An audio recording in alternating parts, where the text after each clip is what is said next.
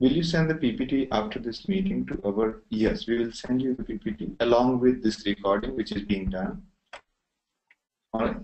We have Shishir from Bangalore, and kindly give more examples so it is easy to understand. Yes. Right. So instructor will give you the proper examples. So let's start now. It's already at 6. All right. All right. So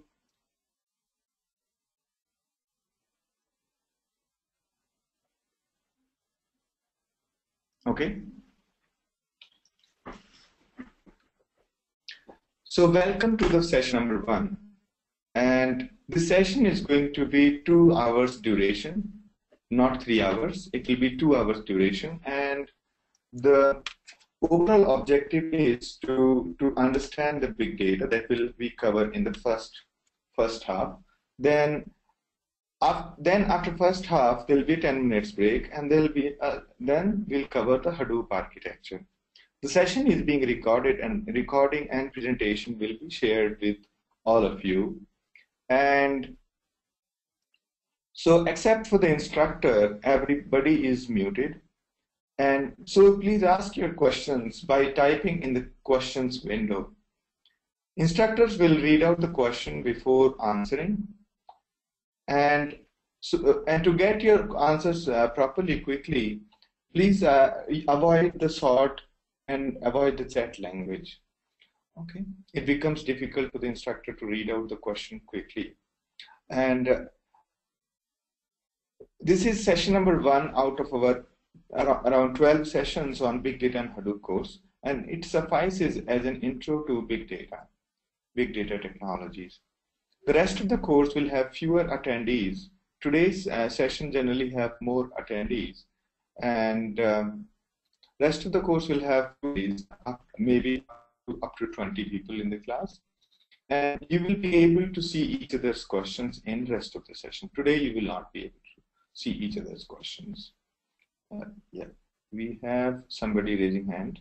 Yeah. Yes, Ashish, you have a question? All right. All right. So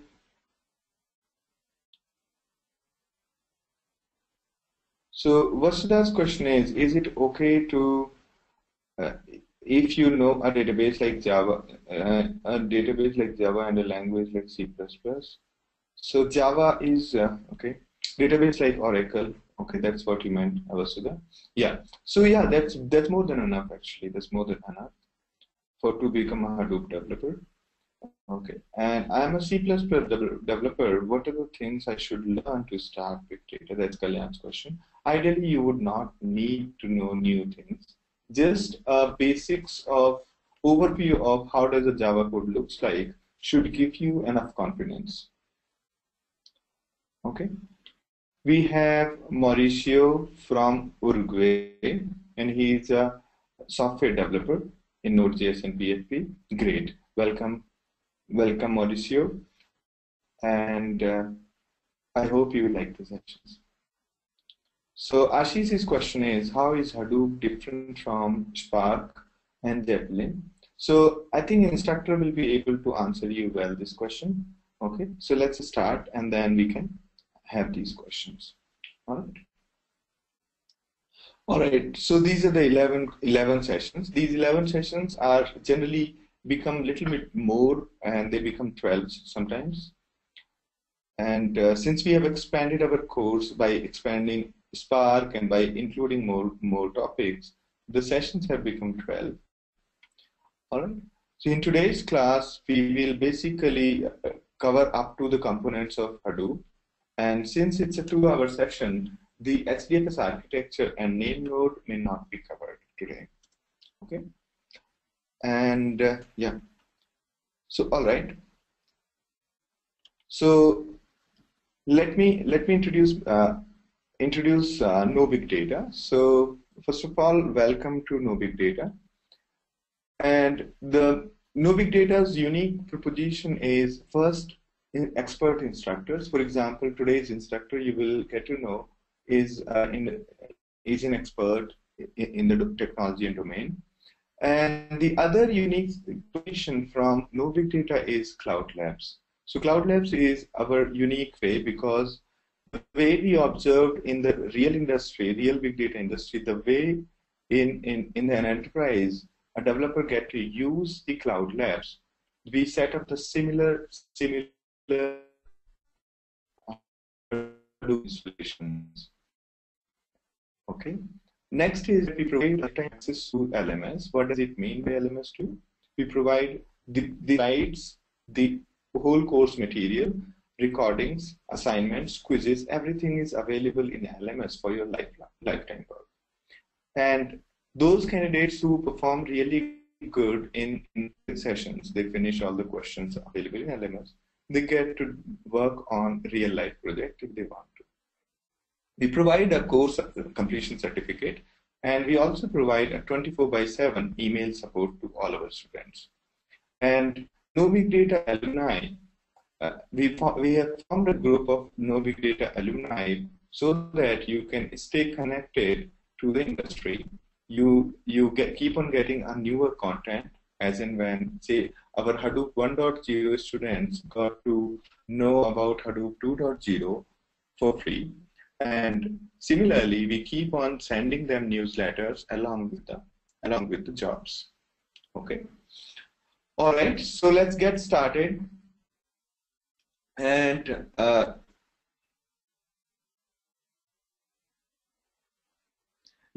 okay. So yes, Hari Prasad, the rest of the sessions are paid sessions. Right? Okay. So again, so today's instructor is going to be Swati, and I'll make Swati presenter so that she can take it from here onwards. All right.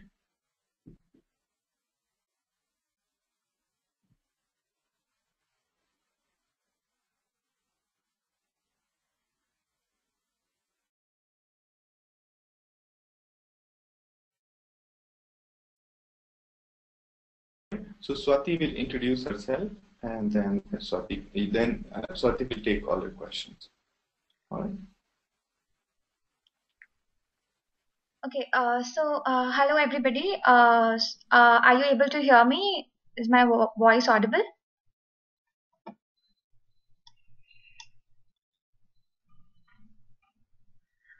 Okay, great. So I'll share my screen and um, I'll give you a little bit introduction about myself. Okay, so can you see the screen?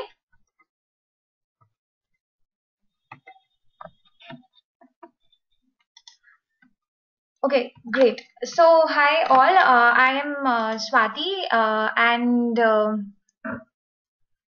so are you able to see the slides?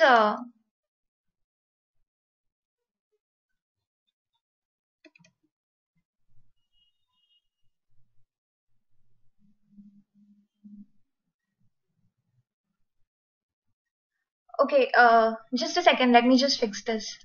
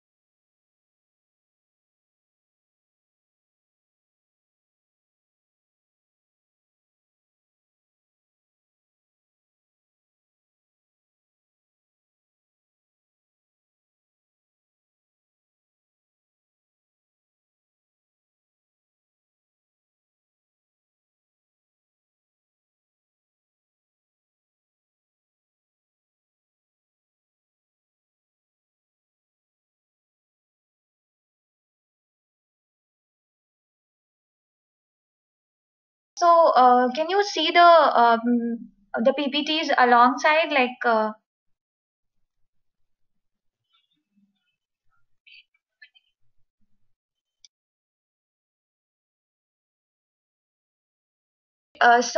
Let's start. Um,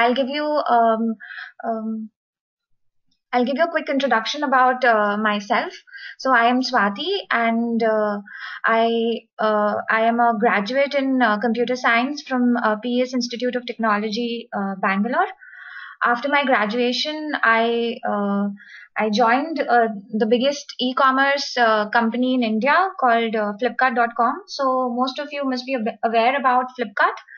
Uh, so uh, I worked for a couple of years at Flipkart, and post Flipkart, I've joined a company called Qubole. So I'm currently working at Qubole. Uh, Qubole is basically a big data analytics platform. So we basically enable the big data infrastructure for our users to run their workloads and to analyze their data, etc. So that is what we typically do at Qubole.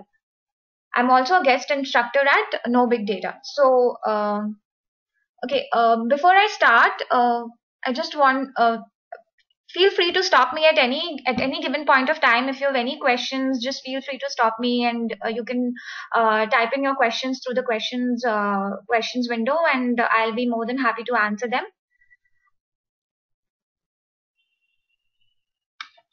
Okay, yeah, so it's called Qubole.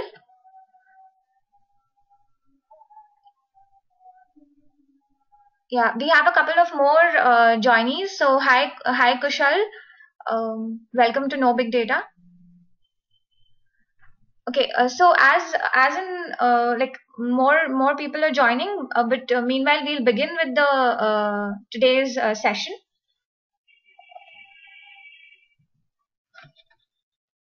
Okay, so before we start the session, I'll begin by asking you the most important and the very basic question: what is it that you understand by big data? So what is big data? When we talk about big data, or when you hear the term big data, what is it that you understand by it? What comes in your mind when you talk about big data? So basically, what is big data? You guys can answer through the questions window. Correct. So Vasudha says that big data is huge amounts of data. Good. Correct. Uh, Unstructured data. Tirumal says it's unstructured data. Okay, large amounts or chunks of data which becomes a bit difficult to manage on a daily basis. Okay. Huge data, something which hardware cannot handle. That is what Hari Prasad says. Okay, volume, velocity, variety. Yeah, that is the standard definition from IBM. Good, correct. Information generated in vast quantities. Structured or unstructured, typically used for analysis for patterns. That's Ramesh's answer. Okay, great.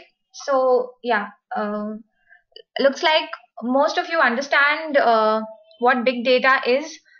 And okay, Vasudha says something that cannot be easily retrieved and analyzed using normal RDBMSs.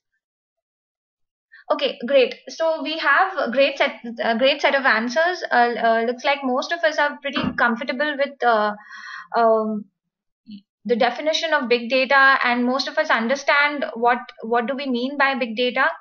Great. So let's begin by defining big data. So what is big data essentially? So big data is very simple terms, in layman terms, big data is data of very big size. So when you have huge amount of data, you call it big data. Also, one of the other few characteristics of big data is that you can't process the data that you have with the usual tools. So assume that you have a certain amount of data, and you can't store that data using just one hard disk, or maybe you cannot process data, you cannot derive insights out of data, or out of that data using your own personal computer. So when you can't process that data using the normal computers, or when you can't store that data in the normal hard disks, it is basically that shows that the data is huge in size, and it is big data, and we need distributed architecture for it. What do we mean by distributed architecture? Basically, when you need multiple machines to process your data, or multiple hard disks to store your data, you're basically talking about distributed architecture. You're talking about multiple machines, you're talking about multiple computers, multiple disks. So your data is basically distributed over various devices, and this is essentially what distributed architecture is. So big data is a data of very, very big size, and to process that data or to store that data, you need distributed architecture. Also, like some of you already mentioned, that big data could be structured as well as unstructured data. So can you give me example? Can some of you give me example about of some structured data? BigQuery, okay. Ramesh says BigQuery. Twitter feeds as unstructured. Tirumal, correct. Okay. Rainfall data collected at a place. Okay.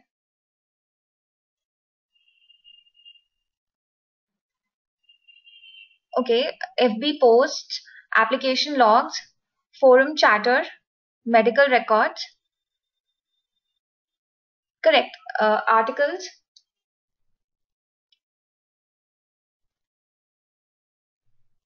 Okay. So weather reports, buyer patterns, these are some examples of unstructured data. Can you give me examples of structured data as well?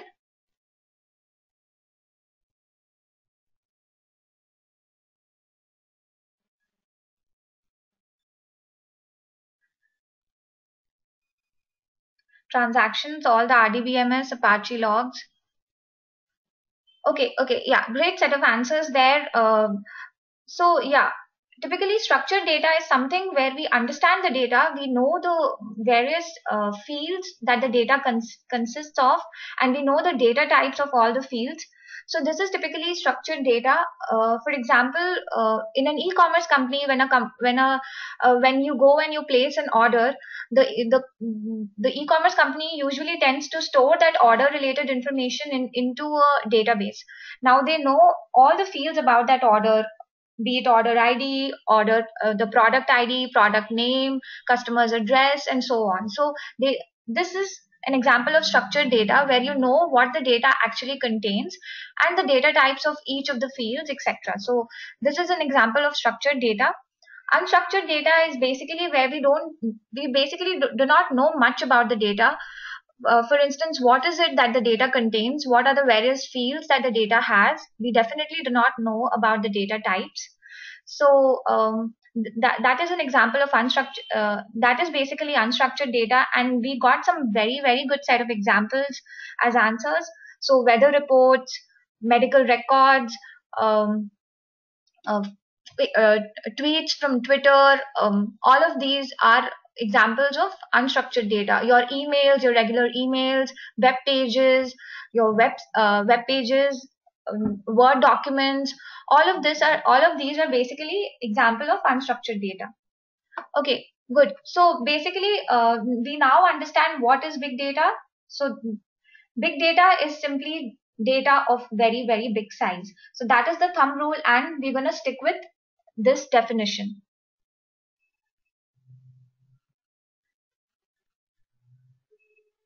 Yeah, correct. So Shishir has a very, very good question. He's asking, isn't most of the data collected these days they have structures as well? Because tweets can be classified by the topic, address of the person who posted them. Definitely.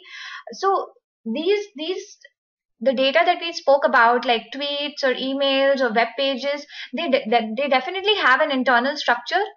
For example, emails also have a subject line and the from address, to address, and then they have the email body. The tweets have the actual, set of characters, but more often you will see that, we use the text in the tweets for things like sentiment analysis, which we'll talk about in the further slides. So the tweet itself is an example of unstructured data. When you basically process the tweet to understand, for example, if it is a negative tweet or if it's a positive tweet, what is the sentiment being being presented from the tweet. So that becomes an example of unstructured data. So definitely we know who's the person who's tweeted it, what time was it tweeted and stuff, but the tweet itself is unstructured. Are not weather reports structured data? All the daily weather information is stored in some sort of database with fields where data is known. Correct. So Vasudha also has this question where she's asking whether reports these days are structured. Yes. So it depends upon basically depends on the report type. There are multiple ways in which you can capture weather reports. For instance, the weather report.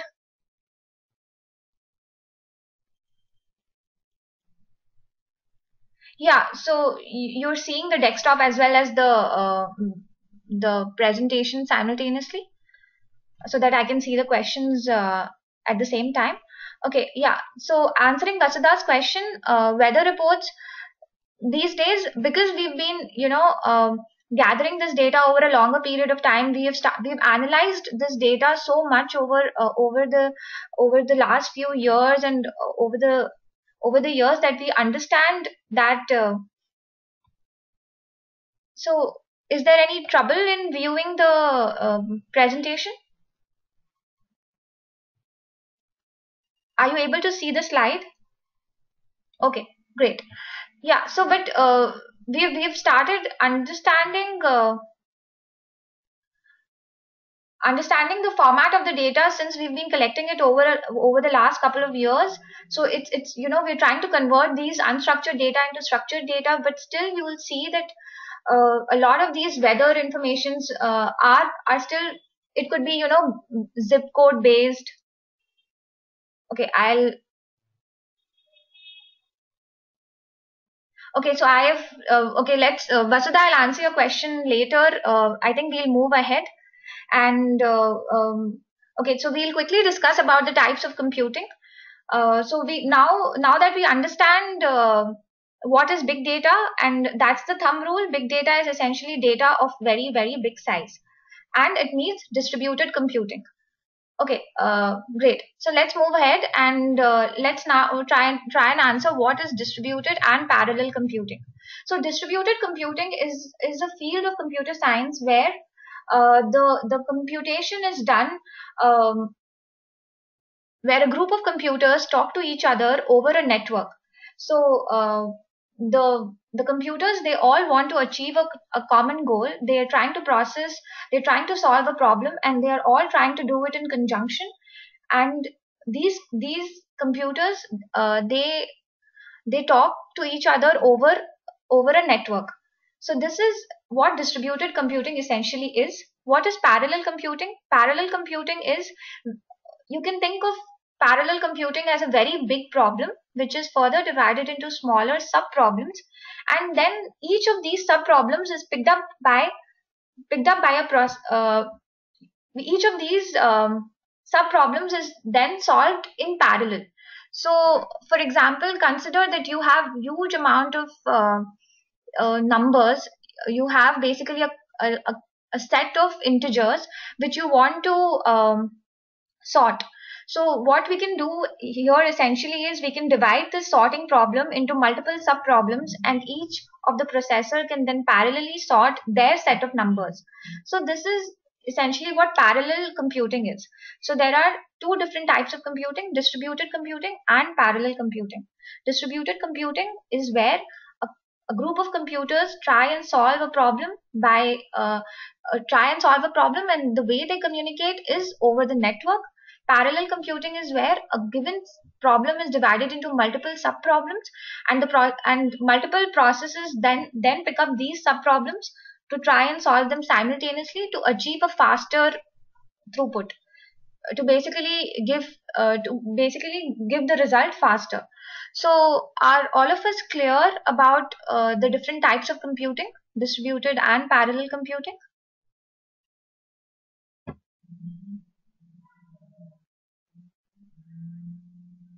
Okay, great. Let's move ahead.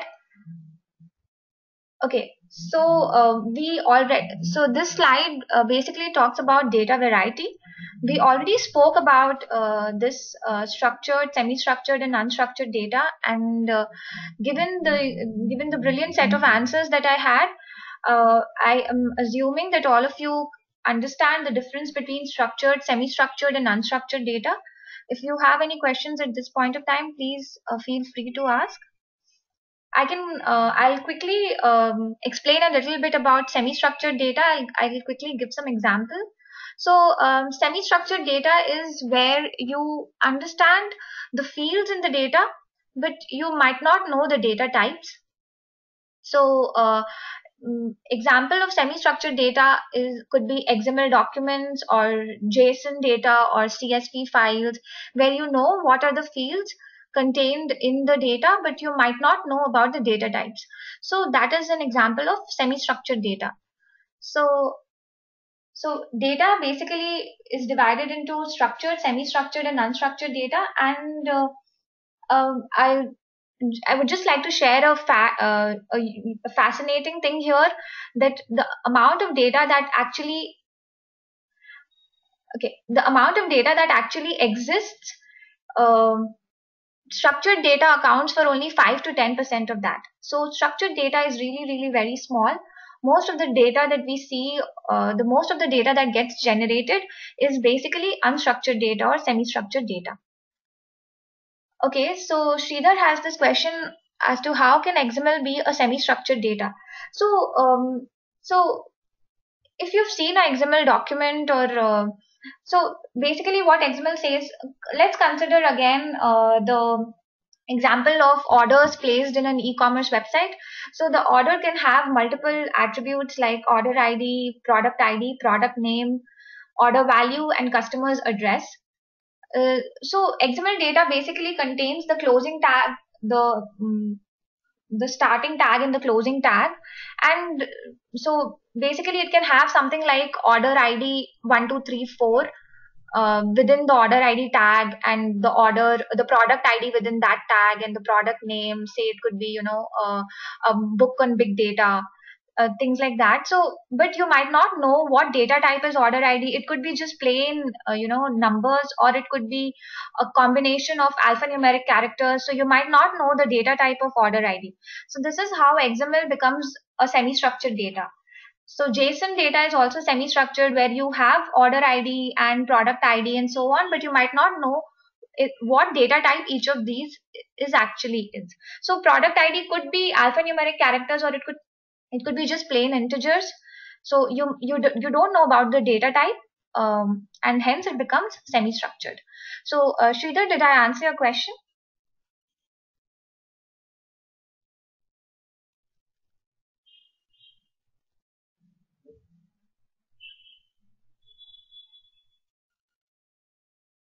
Yeah, correct. So I mean,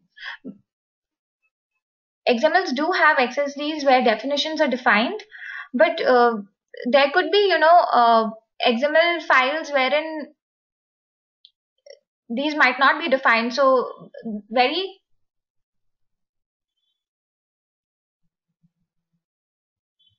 yeah. So the entire order as such can have order number, item ID, ship to, bill to, address, like Santosh is saying, and we might not know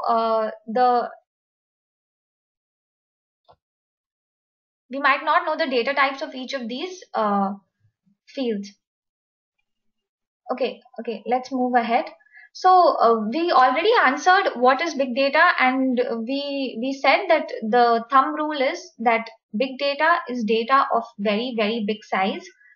However, there are always industry definitions and standard definitions for each of these technologies. And the industry definition of big data basically says that big data is something which has volume, velocity, variety, and veracity. This is a definition by IBM. IBM keeps adding more and more keywords and to this definition. I think recently they added value as well. So basically, these four are characteristics of big data: volume, velocity, variety, and veracity. Let's go over each one of them one by one. So volume is what we already spoke about. A data which has a lot of volume, a data which is very huge in size. Example of it could be consider Facebook. Facebook generates around 500 terabytes of data per day. So the volume of data that Facebook generates is so huge, and by virtue of the volume, the data that Facebook generates becomes big data. Velocity. Velocity is data in motion. You can think of it as data which is being accumulated or which is being generated in a very, very fast pace. So we can reconsider. Facebook can again be an example here. So many users are connected to, millions and millions of users are connected to Facebook at any given point of time, and all of them are, writing status messages, posting pictures, posting videos, liking stuff, and commenting on pictures and stuff. So a lot of data is being generated at a very, very fast space, very, very fast pace. So that is and by virtue of the velocity, this becomes the a lot of data is getting accumulated, and this becomes big data. Okay, next is variety. So sometimes you might see that the volume of the data isn't very huge, but because of the variety of the data, because of the various types of information within the data, it becomes a big data problem. One of the examples here could be Google Maps.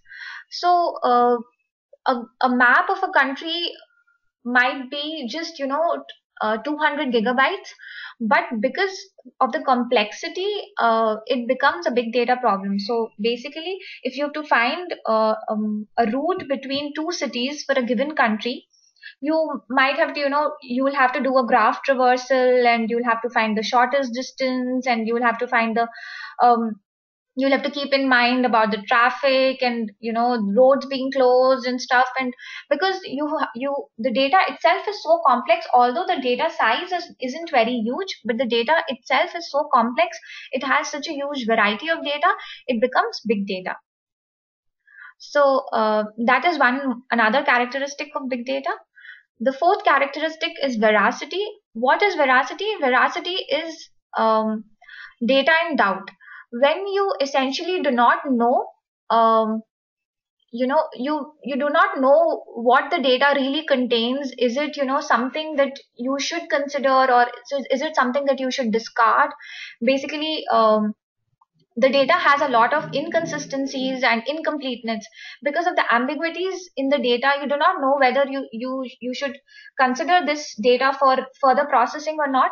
So the data isn't you have a lot of ambiguities in the data, and to clear these ambiguities, you have to process the data to find out if it is if this piece of data makes sense or not.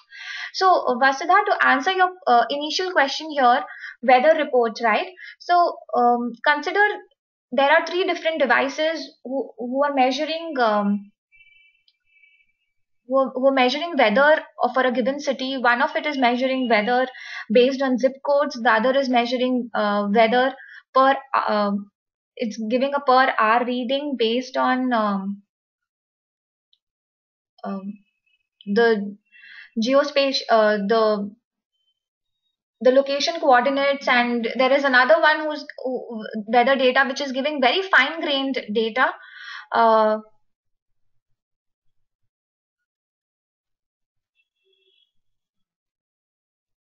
Okay, I'll complete this slide and I'll go back to the previous slide to answer your question. Okay, so I was giving an example. Vignesh, are you able to hear me?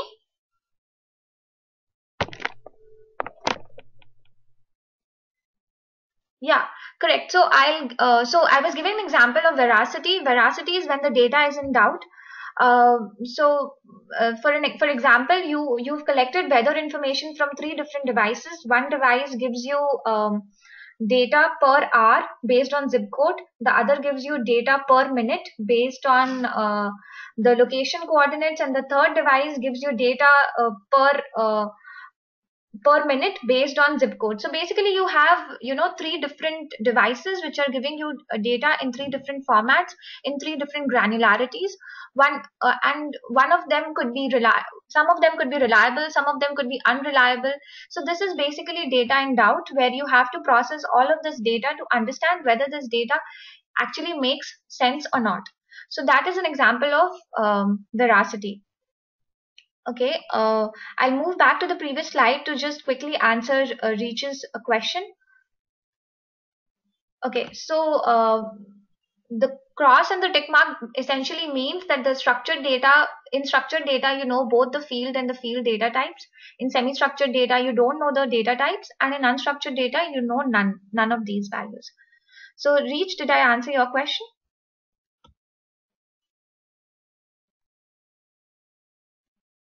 Okay, okay. So Sridhar has a very brilliant question. He's asking where if you don't know or if you're doubtful about the data, how can you process it?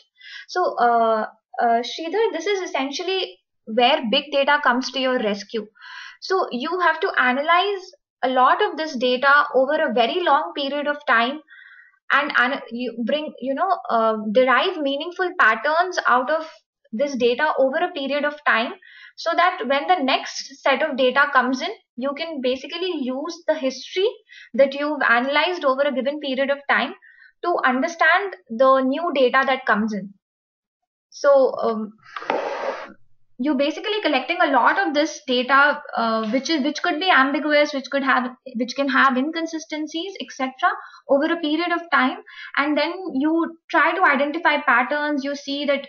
So in the example that we just discussed, you see that the report which gives you the weather readings per minute based on the zip code has been giving you consistently, wrong weather readings over a period of time. So when this weather reading comes the next day, you basically, based on the historical pattern, you can understand whether to consider that data or not. Okay, so we'll move ahead, and okay, so we'll move ahead, and can you guys answer a very simple question? How many bytes are there in a petabyte?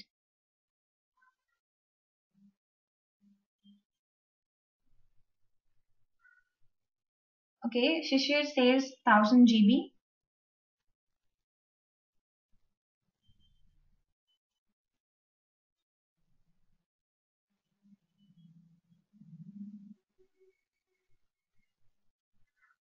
Okay, Tirumal says 1000 terabyte.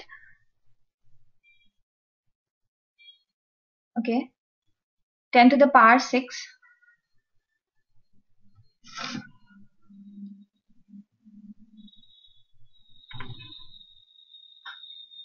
One kilo terabyte, 10 to the power 16.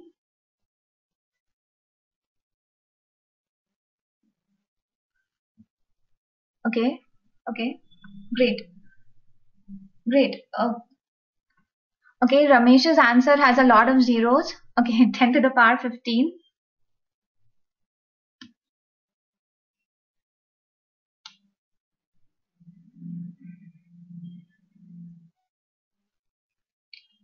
Okay, great, great. So, how many petabytes? Sorry, how many bytes in one petabyte? Yes, there are 10 to the power 15. It's basically 10 to the power 15. So 10 to the power 15 bytes and 1 petabyte. How can you easily remember this? This is a table which quickly tells you that 1 kilobyte is essentially 1024 bytes, 1 megabyte is 1024 kilobytes, 1 gigabyte is 1024 megabytes, and so on. So 1 petabyte is essentially 1024 terabytes. Most of you got it correct. So great. Great. And like all of us know, 1 byte is 8 bit. Okay, great. So let's move ahead. Yeah, so this is an interesting question. Is 1 petabyte big data? What do you people think about this? Do you think 1 petabyte of data is big data?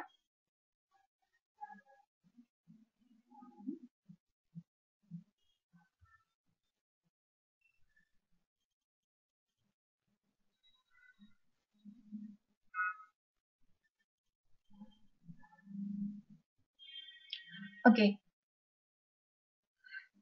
Why yes and why no? Why do you think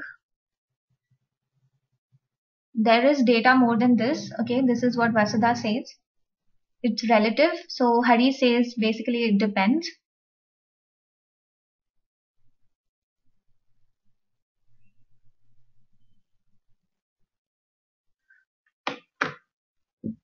I think if the size is fixed, then it's not big data.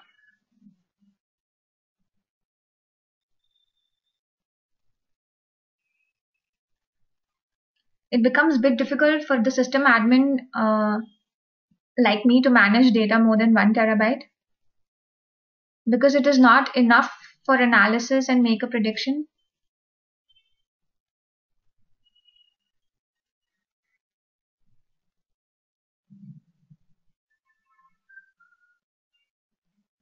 Okay, so we again have a very great set of answers. So we have a very bright set of people who are attending the session. Yes. So okay, let's move ahead and answer the question. And I've got lots of good reasons already in the answers. Okay, so is 1 petabyte big data? Yes, definitely it is one. It is big data. Why? Because most of the existing systems can't handle it. So when we started the session, when we answered what is big data, we said big data is data of very big size which you cannot process or which you cannot store using your usual hardware, right? For which you need distributed computing. So yes, 1 petabyte is definitely not something that you can store in your usual computers, or 1 petabyte is definitely not something that you can process on your computer. So 1 petabyte, by virtue of the size, yes, it becomes big data. So we at No Big Data basically did an experiment where we tried reading 1 terabyte data from a hard disk, and it takes close to 5.8 hours. Suppose you have to read 1 petabyte of data serially from a storage. It can take 5.8 into 1000, so close to 6,000 hours. Yes. Um, so um, so 1 petabyte is definitely big data, because if reading 1 terabyte of data takes close to 5.8 hours, reading 1 petabyte of data will take much more than that. And think about it. The common hard disks, external hard drives that you get these days is 1 terabyte or 2 terabytes. So therefore, to store 1 petabyte, you definitely need, much more hardware and much more processing and computing capabilities. So Vasudha is asking, but cannot it be stored in a server? Yes, Vasudha, definitely it can be stored on a server, but that is what makes it big data, right? Because you're not able to store it on your machine. So hence it becomes big data. Okay. So how much time does it take to read 1 terabyte? Like I just answered, we did this small experiment at No Big Data, and it takes close to 6 hours to read 1 terabyte of data.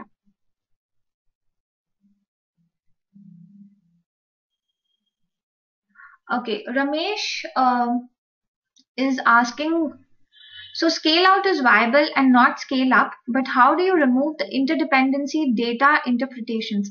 Ramesh, can you rephrase your question for me as well as for others? I don't think I got your question very clearly.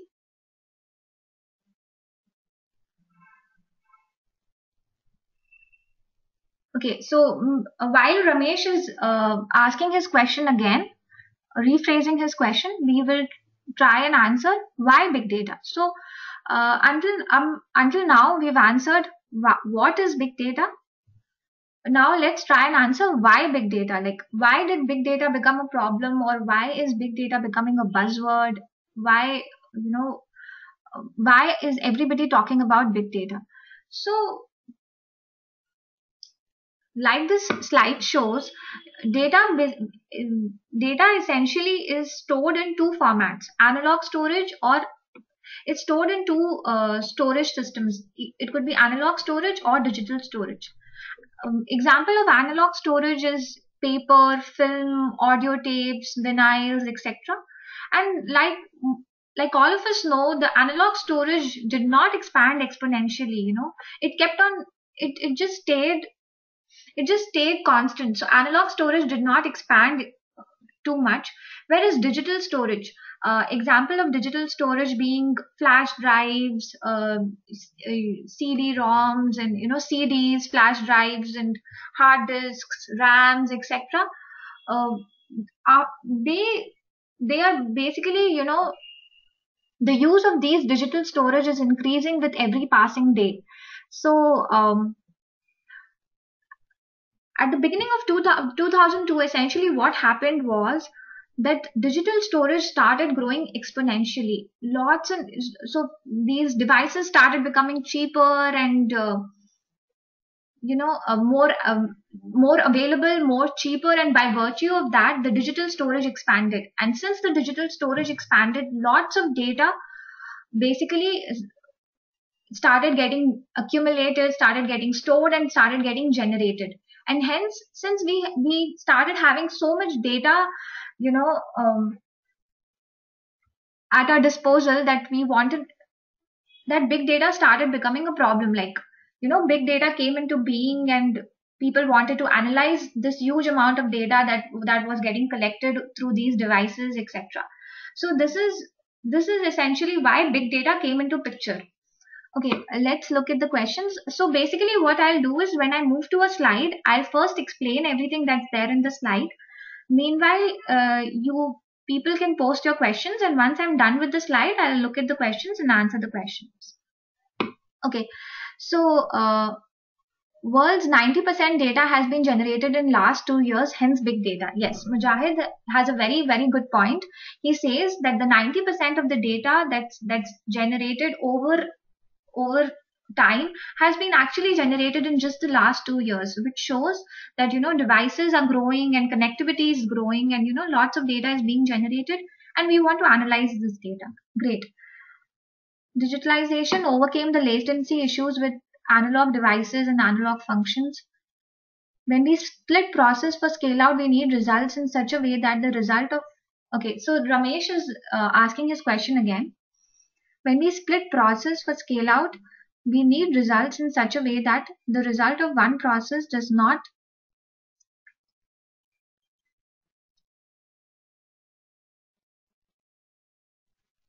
okay, so he's saying that when we split process, okay, so basically when we have a very big problem at hand, and when we divide this problem into multiple sub problems and try to solve each of these sub problems in parallel, how can we ensure that the result of one process does not affect the output of another process? So Ramesh, this is a very, very good question, and this is what essentially Hadoop is trying to solve. So when we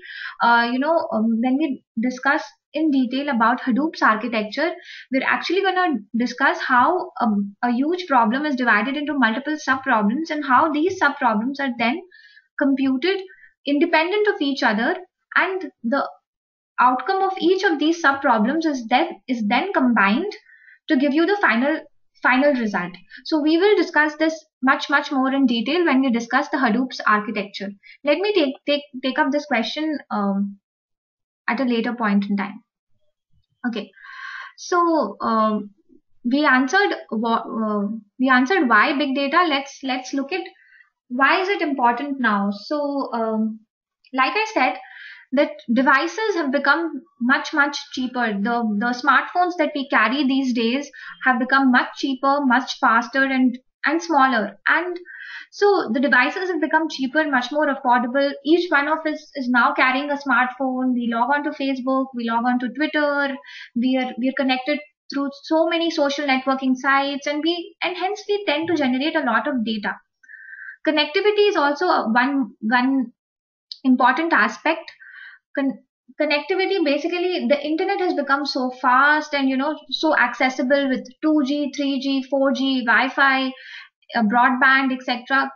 We are getting much more connected, and with the devices becoming cheaper, more and more data is getting generated, and hence it is becoming important now for us to analyze this data, to basically use this data at our disposal to derive insights out of it, and make meaningful and make use of this data. Correct. So Ansar says Internet of Things. Correct. So basically, we are getting much more connected through these devices and connectivity improving. And hence we are generating, so devices multiplied by the connectivity, we are generating much more data. And now we want to analyze this data. We want to do something with this, do something meaningful with this data. Okay. So here is a quick question. It's a very simple question.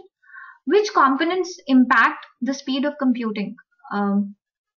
Is it A, CPU, B, memory, C, memory read speed, disk size, network speed, or all of the above?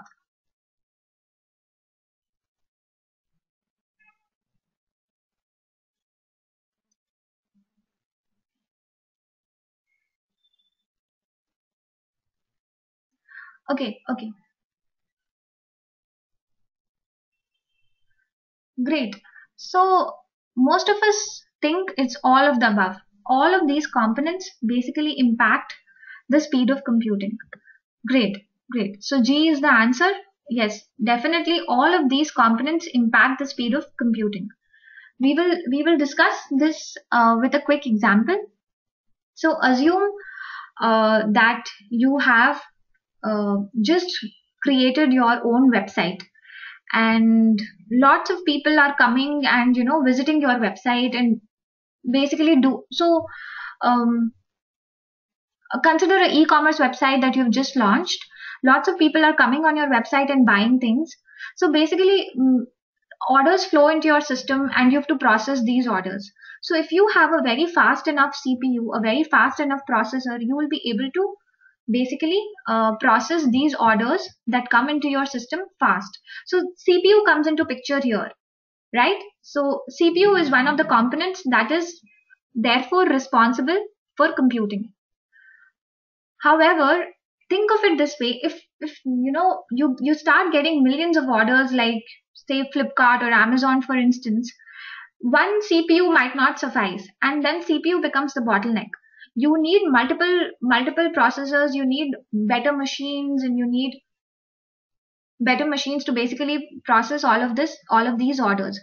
So okay, so now we see that CPU could have become the bottleneck, and we can increase the number of processors that we have to process the large number of orders that we are getting.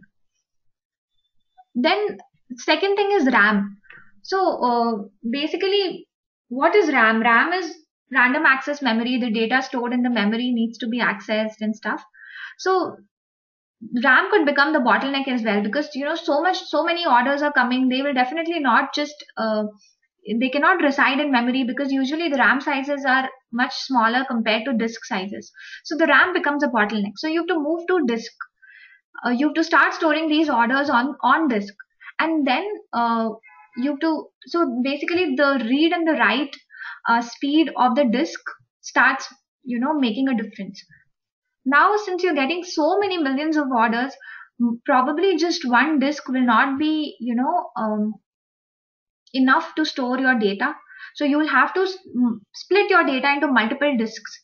Now these disks can reside over different machines, and to connect these machines you will now need network. So you will need network to connect your web server to your database where actually the data resides, and for the data to replicate and stuff, you'll again need network. So the network becomes a bottleneck here. So all of these four components, CPU, RAM, disk, and network, they together work in conjunction to basically impact the computing speed. So so are we all clear about how all of these components basically impact computing? uh, do you have any questions here?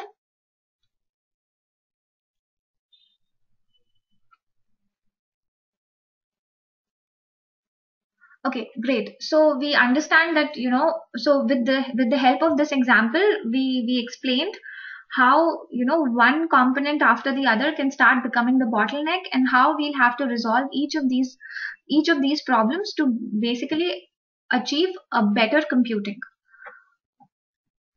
Okay. So yeah, so basically this slide says that at least one of these could become the bottleneck, and then you will have to solve that to achieve better computing.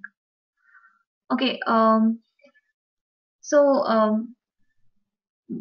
we'll continue for 5-10 more minutes, and then we'll take a break, and then we'll come back. Okay, so I saw a couple of questions at the beginning of the session where you guys wanted to understand about use cases where Hadoop is getting used, what are the applications of big data and stuff. So big data has a lot of customers, right from e-commerce companies to telecommunications, etc. Uh, so big data essentially has a lot of customers. In e-commerce, there is a very popular problem which is called recommendations. That is one of the very good examples, or one of the very good use cases where big data essentially comes into picture. So let's discuss what recommendations essentially is, and why is it a big data problem. Okay, so this slide basically just shows screenshots from Amazon.com. So do we all know what recommendation systems are?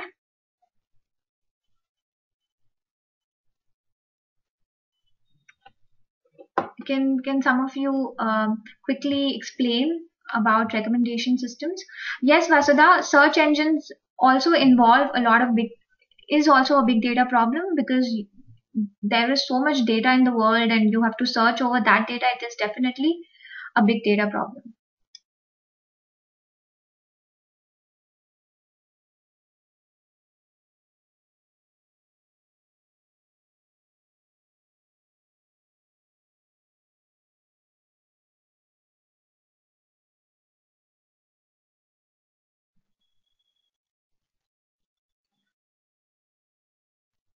Okay, great.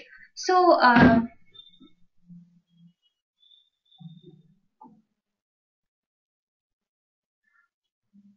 okay, great set of answers here. Good answers. So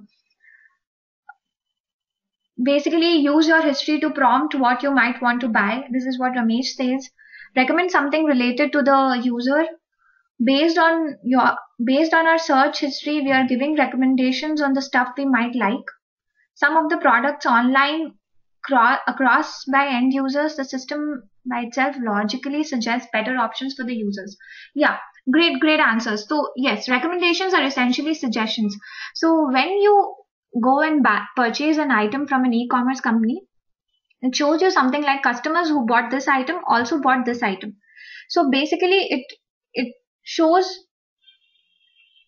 it basically shows that customers, for instance, who bought mobile phones also bought mobile covers, for example, or customers who bought um, a badminton racket also bought a sports shoes.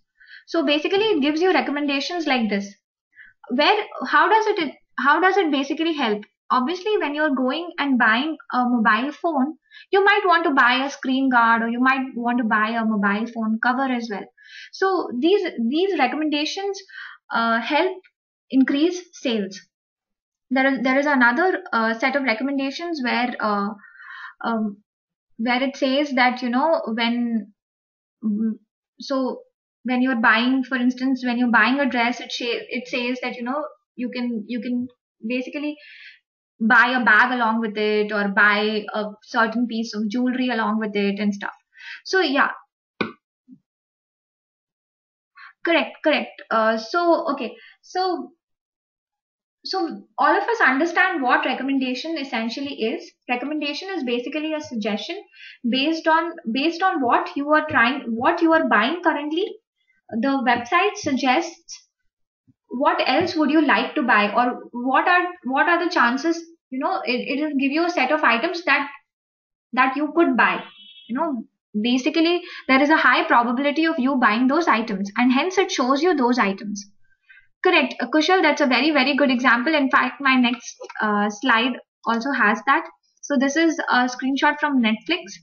So it basically recommends, for instance, if you're used to watching thriller genre, for instance, when you're trying to buy a movie, or when you're viewing a movie from thriller genre, it will suggest you other movies which fall into the same category. So IMDb or Netflix, they also suggest you movies based on your searching pattern or buying pattern, viewing pattern, etc.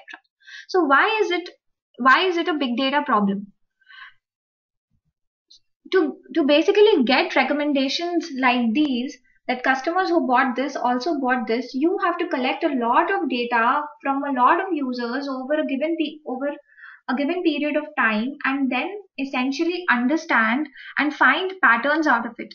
So you have to let your data answer that customers who usually buy a mobile phone also land up buying a screen cover, or also land up buying a screen guard, etc.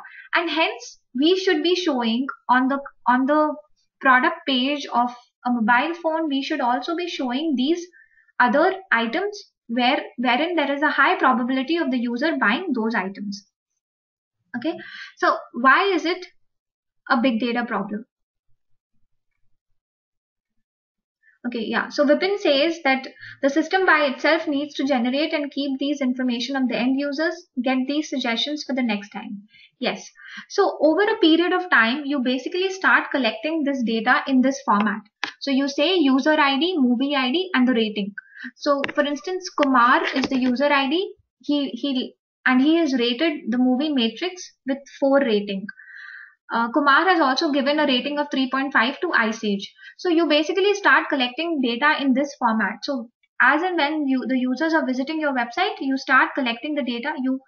That is totally unstructured data. You have to first convert it into a structured data in this format, and then you feed it into a system called Mahat, which is basically again a system that enables you to process big data. We will discuss about Mahat in much more details in the coming sessions.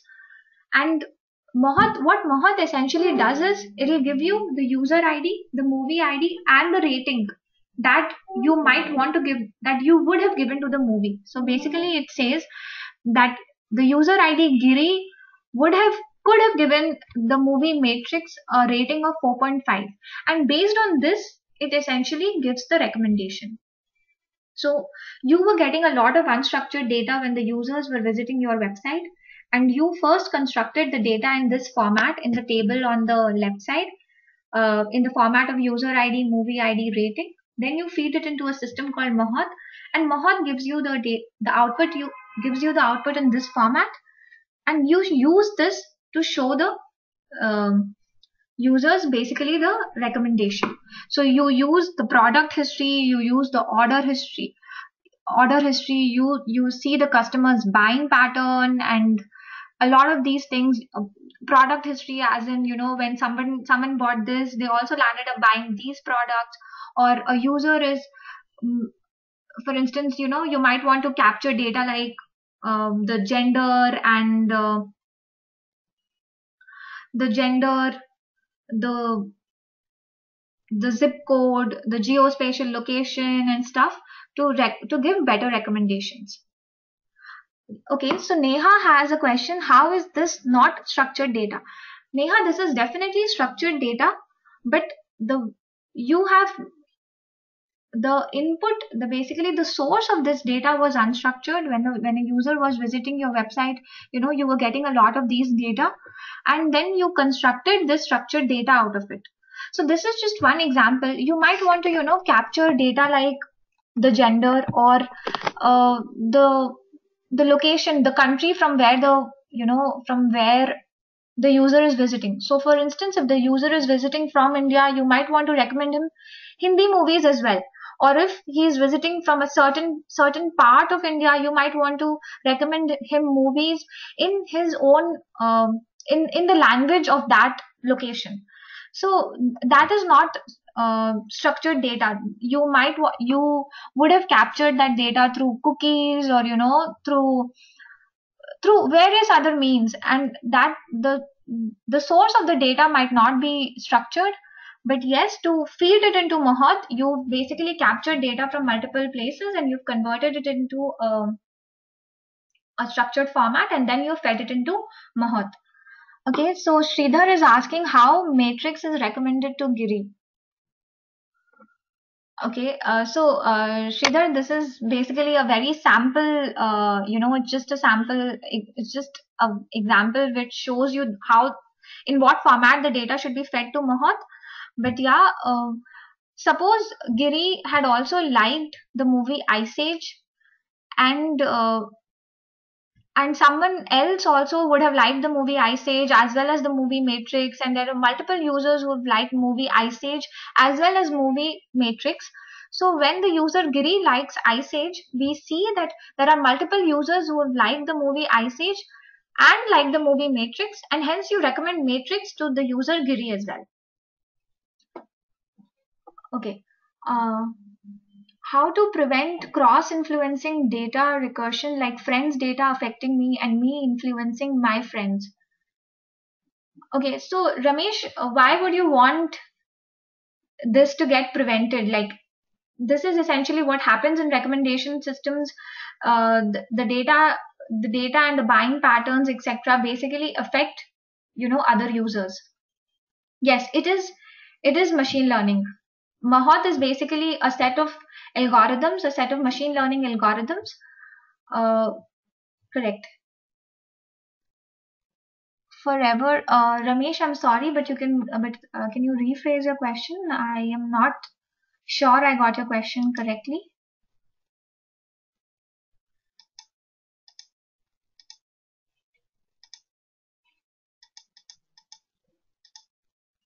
Okay, so we discussed about recommendation systems. Sentiment analysis is another use case. It's another very common use case. Where is sentiment analysis essentially used? Sentiment analysis is used, for instance, you've just launched a brand, or assume think of it like this. There are two, burger chains. There is KFC and there is McDonald's, and both of them have launched, a different variety of burgers. And you see a lot of tweets around this, a lot of tweets, saying that the burger from KFC, the new burger from KFC is good, is bad, it's expensive, it's not expensive, it's cheap and stuff. So basically, you analyze these tweets for sentiments. You see whether a given particular a given tweet is conveying a positive sentiment or a negative sentiment, and this gives you an understanding about how a brand is doing, or about how a particular product from a brand is doing. So sentiment analysis also becomes a big data problem. um, these uh, these data where you might want to analyze it for sentiment could be, it could be collected from various sources, from Facebook posts, from Twitter, and from various other sources. Okay, so Hari is asking, so basically semantic analysis. No, Hari, this is different from semantic analysis. This is sentiment analysis. Let me give you an example. For example, if a tweet says, "I loved the burger I loved the new burger from KFC," it is a it's conveying a good sentiment. It's conveying a positive sentiment. Whereas the new burger from KFC did not live up to my expectations. It is conveying a negative sentiment. So this is sentiment analysis, where you try and understand the mood of the data, the mood of the tweet. Okay. Yes. So Vipin has a good point. We have these feedback and the review sections on in the e-commerce websites where users give their feedback. So based and their ratings. So based on the ratings and the feedbacks, we can do sentiment analysis on the feedbacks and figure out whether a given product is doing well or it's not doing well. So this basically helps the brands. So here we saw two very common use cases of big data. One being recommendation systems, very commonly used in e-commerce websites, and sentiment analysis, which the brands use to understand how their newly launched product is doing.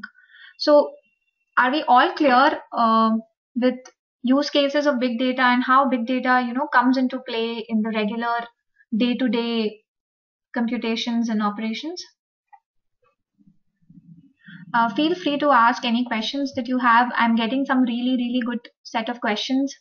So yeah, and and it's nice that all of you are so attentive and you're asking questions.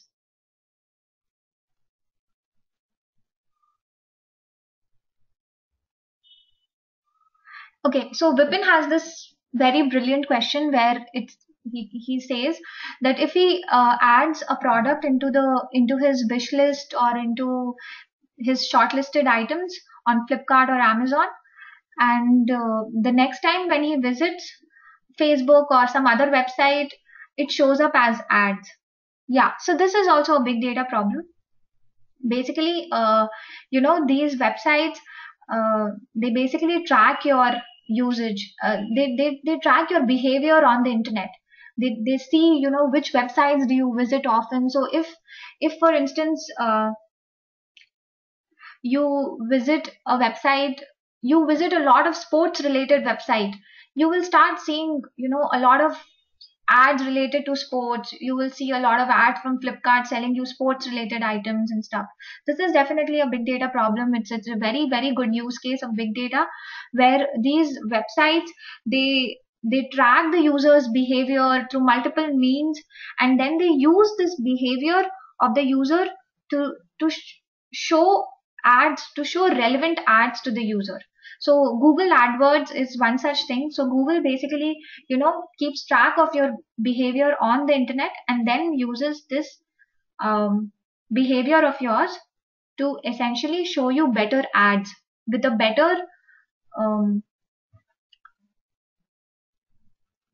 better conversion rate. Yes, these are all big data problems because user base is very huge, because a lot of data is getting generated and it is unstructured data. So you have to, process this data to analyze it and so on.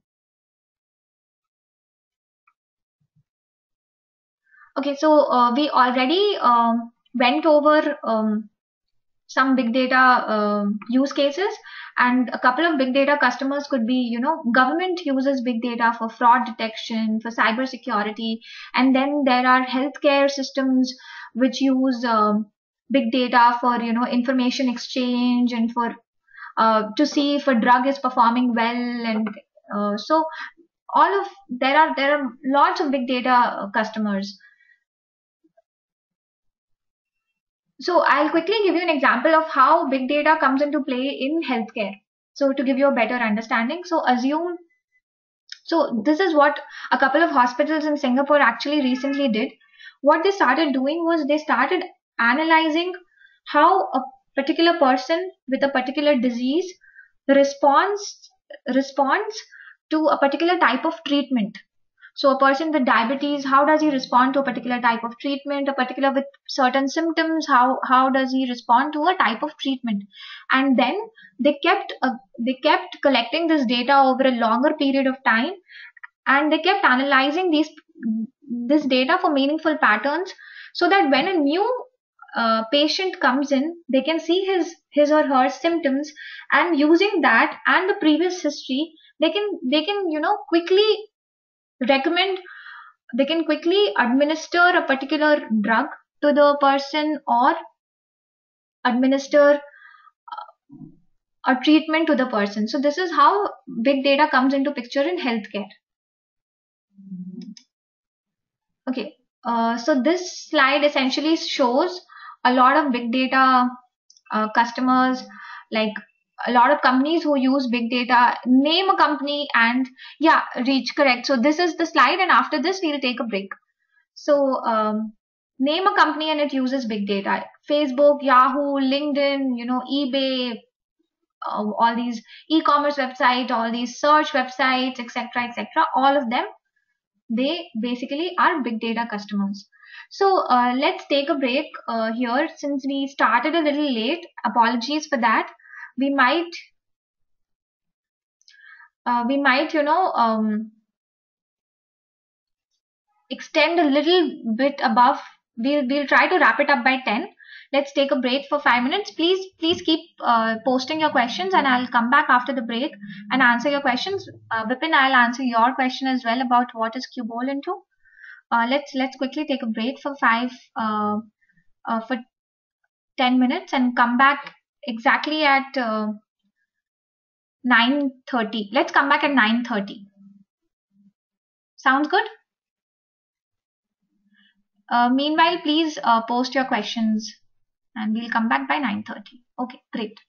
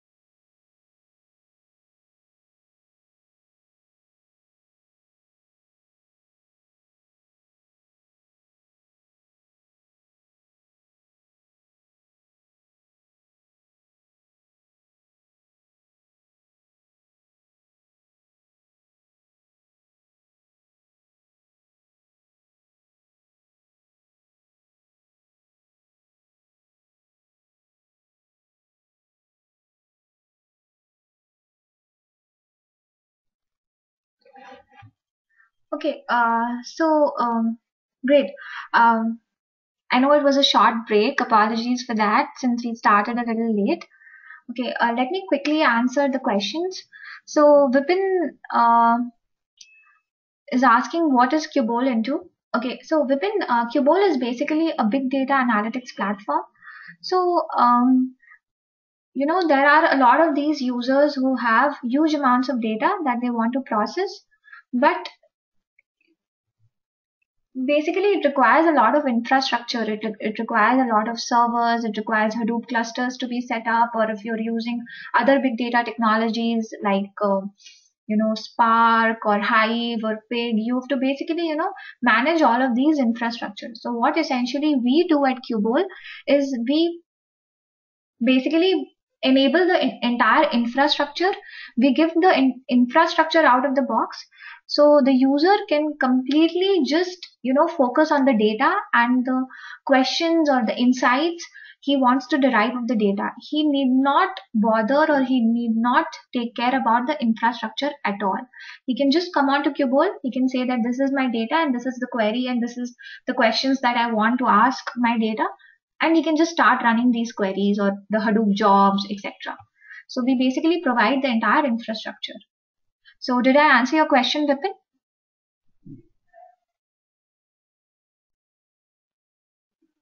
Okay, great.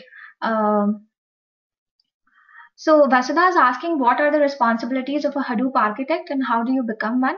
So Vasudha, basically a Hadoop architect is, responsible for, like I said, is responsible for setting up the Hadoop clusters, or, administrative responsibilities, uh, like managing the clusters and deciding what sort of workloads, what big a cluster size would you need. Will you need 100 node cluster, or will 1,000 node cluster do, or you know things like this. This is what typically a Hadoop architect is responsible for, writing the map reduce programs and stuff. And how do you become one? It just gradually comes over time. You can start playing around with Hadoop. Now that you're taking this course, you'll learn about the architecture. We will in fact have the entire cluster set up so that you can have a hands-on experience dealing with the cluster. We will do projects and stuff, so it'll give you basically end-to-end understanding, end-to-end exposure of how to handle the entire Hadoop ecosystem. And that should essentially help you go forward and basically become a Hadoop architect going forward. Okay, uh, Sridhar has a question of how Hadoop handles continuous stream of data. Sridhar, actually Hadoop is not responsible for handling stream of data. Hadoop is more of a batch processing system. However, there are other big data technologies which do handle stream of data. For example, Apache Storm, which is a very recent it's a recent technology. So there are other technologies which handle stream of data. Hadoop is primarily responsible for batch processing. And how do they handle stream of data? In very simple terms, think of it like there is a queue sitting in between uh, the consumer and the producer. So when you're producing the data, you keep pushing it into the queue, and the consumer is essentially the big data system which pulls up the data that you push into the queue and tries to process it. So this is how stream processing is essentially done. So Sridhar, did I answer your question?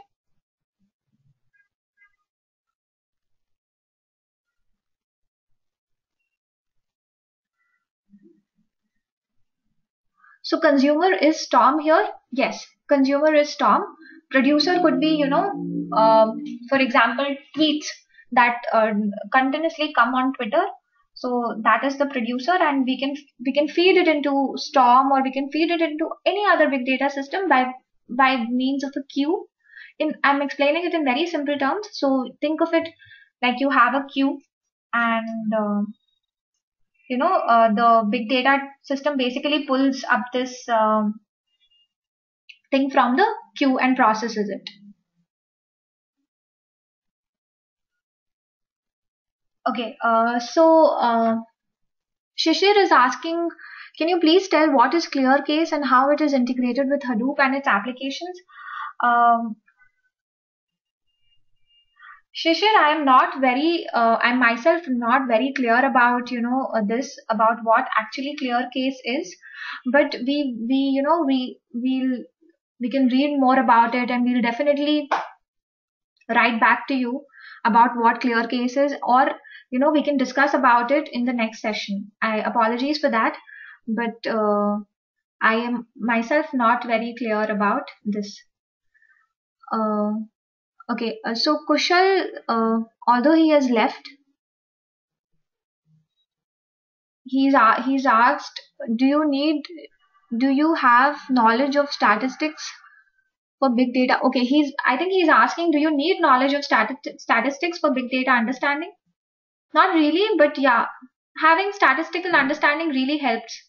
So, it like mathematics helps. Yes, definitely having statistical understanding helps. Clear cases, okay.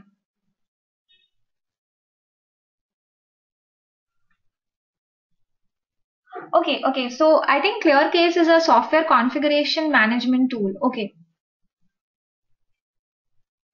Okay, so Vasudha, R is just another language, like Python is a language, Java is a language, R is a language.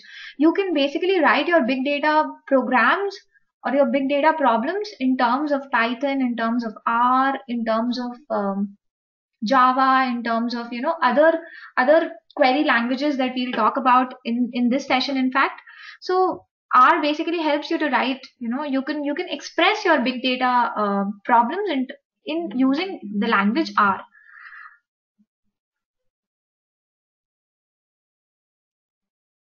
But it is not something related with statistics. I am sorry, what is not related with statistics?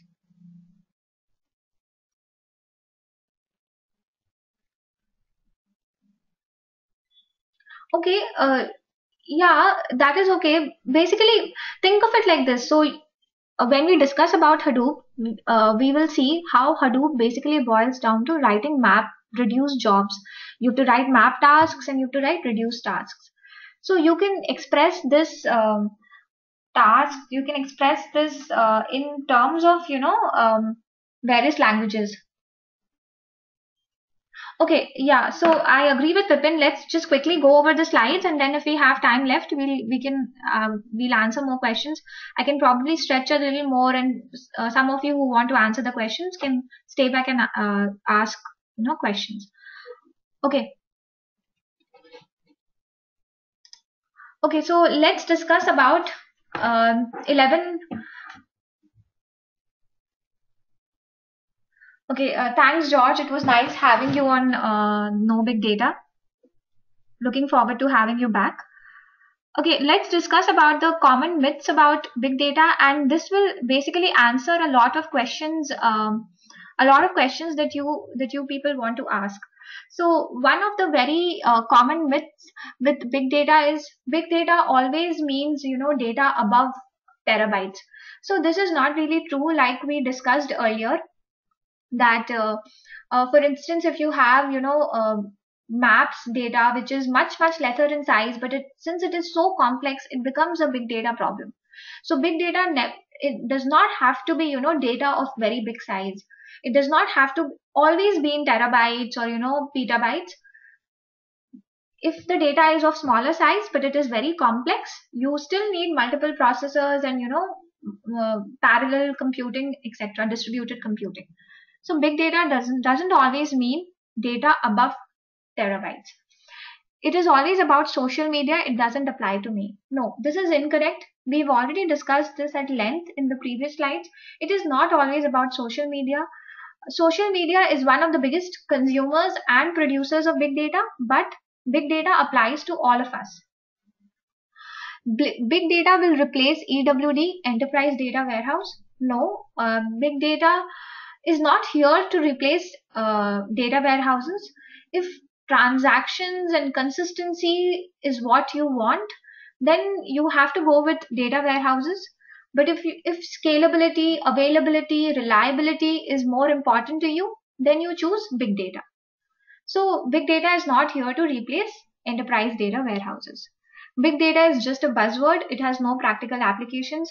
We've already, spoken about it. It is not a buzzword. In fact, we looked at a couple of very important use cases and very practical applications that you see everywhere. You purchase items from e-commerce websites and you see recommendations every day, and that's a big data problem. So it has practical applications. Big data is a new concept. No, big data is not a new concept. It is in fact a very old concept. Maybe since the term has been coined recently, it feels like a new concept. Big data will be the future. No, big data is already the present. This is the age of big data, lots and lots of data being generated because of the devices and better connectivity. So big data has already come into play. Big data is expensive. No, this is one of the biggest myths that people have with big data. In fact, big data is really cheap. Like the software and the technology as such is very cheap. Why and how? Because most of these technologies are open source. Support is so readily available for these technologies, and you can download these softwares and you can start running them. So big data is not expensive. It is only for data scientists or is magic. No, big data is not for data. It's not only for data scientists. People belonging to any profession, any profession might need, insights out of the data, and in some or the other way they need to analyze big data. It is not, confined to data scientists. We don't have enough hardware. Okay, so we have enough hardware. We don't need any more. Actually, this is also a myth.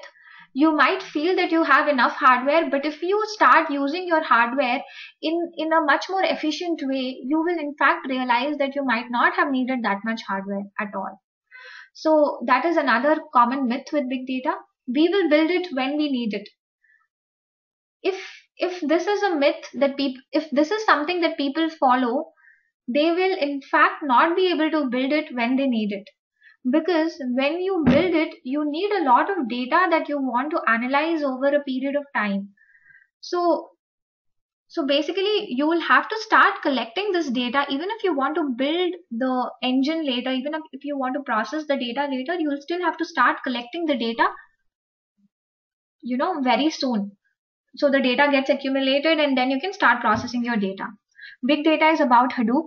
No, big data is not about Hadoop only. Big data, there are a lot of other big data technologies apart from Hadoop. Hadoop is obviously one of the most popular technologies. Okay, so I'll quickly look at the questions, and meanwhile, if you have any questions about this particular slide deck, you can start posting those questions. Can people from non-technical background pursue to understand this further and choose to go on in this particular field, or you need to have technical knowledge or background? So this is Neha's question, and I think it is a very nice question. Okay.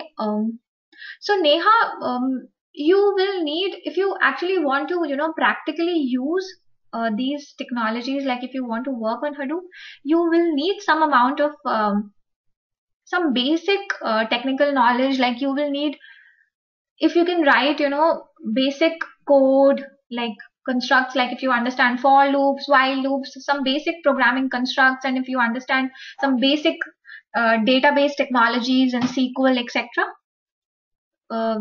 You will need to have some amount of technical knowledge to practically use Hadoop, but to understand the use cases and etc., you obviously don't need technical knowledge. You just need to understand how you can use your data better. Okay, Neha, feel free to ask further questions if I have not clearly answered your this question. I believe even meteorological and metallurgical studies needs technology like big data. This is Vipin's question. Yes, this in fact, yeah, you're correct. Meteorological studies do need big data. So it's again, you collect a lot of data over a period of time, and then you want to analyze the data, you want to understand patterns about the data, etc., metallurgy. So I'm not an expert in that, but yeah, I can relate it to big data in a way. So for instance, you can understand that a particular geographical location has a particular metal in abundance or has a particular mineral in abundance, etc. So you definitely need big data technologies in metallurgy, in meteorology, etc., to understand patterns and derive insights out of your data. Amazon AWS is for number 11. Big data is about Hadoop. Uh, Tirumal, can you rephrase your question? I did not ask your, did not get your question. Amazon AWS is for number 11. Number 11 says big data is about Hadoop. So I'll quickly tell you, Amazon AWS is okay. AWS is not essentially a big data example. AWS is basically um, you can AWS is basically a service from Amazon wherein Amazon gives you virtual machines, wherein Amazon gives you machines to do anything. You can run your website on those machines, you can install anything on those machines, or you can use those machines for your big data technologies, to run your big data technologies as well. If technical BG is required, where to start from? Okay, if technical background is required, where to start from? Okay, Vignesh. Yeah, so if technical background, you can start from some basic programming and some basic database knowledge. This I think this could be the starting step. You can you can try writing some basic programs, try and do some basic processing, do some sorting algorithms, do some searching algorithms and stuff, so that this gives you a sense that if you want to sort, say, 10 numbers, how do you do it? Now if you want to sort 1,000 numbers, how do you do it, and so on. So yeah, this is I think how you can start. Which language to start? Any language of your choice, whichever language you're comfortable with. You can start with Java, you can start with C, you can start with C++, etc.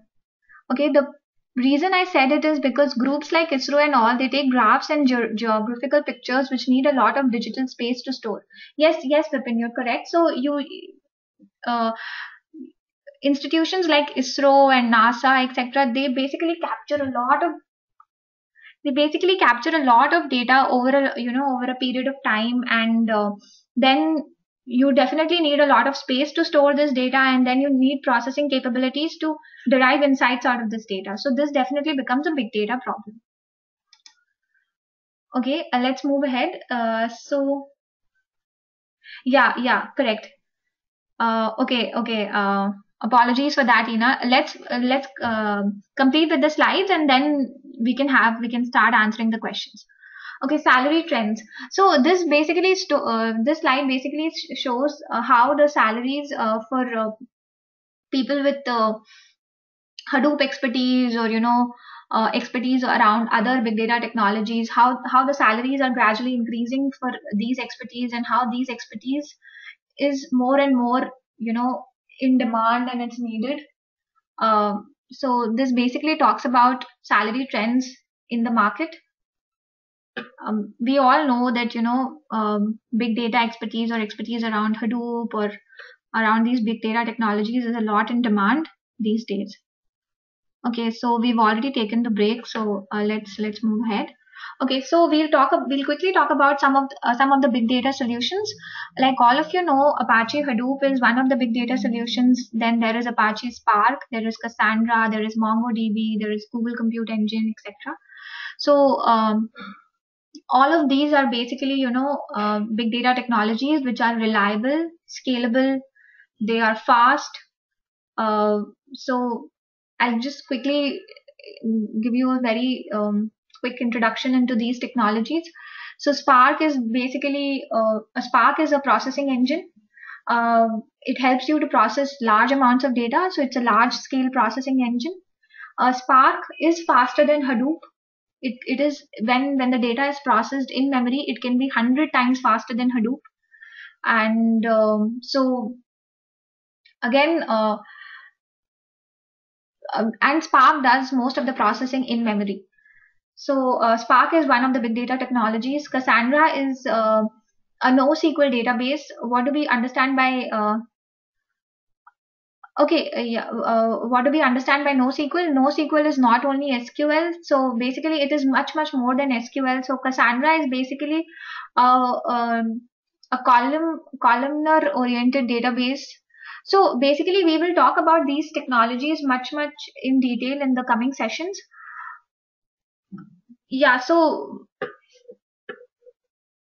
okay, I'll take up the questions at the end once I'm done with the slides. MongoDB is again another NoSQL solution. It is a document-oriented database. Google Compute Engine, Google, provides you a lot of big data technologies. You can bring up Hadoop clusters on Google Cloud and stuff. So Google Compute Engine is another big data technologies. Okay. So we will talk about Hadoop, and let's quickly answer what is Hadoop, and this will in turn answer a lot of other questions. So what is Hadoop? Hadoop is basically a big data technology that was created by Doug Cutting and Mike Caffarella from Yahoo.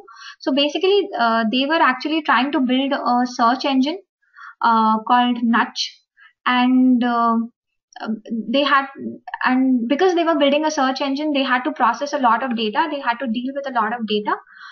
Around the same time, Google came up with a couple of papers, which was Google File System, Google MapReduce, and Google Bigtable. So dog cutting and they basically built the entire Hadoop platform around these three papers. So Google File System essentially maps to the Hadoop distributed file system. Google MapReduce maps to the Hadoop MapReduce, and Google Bigtable maps to HBase. Okay, so Neha has this question about the elephant picture. Basically, it's nothing. The toy elephant of the founder.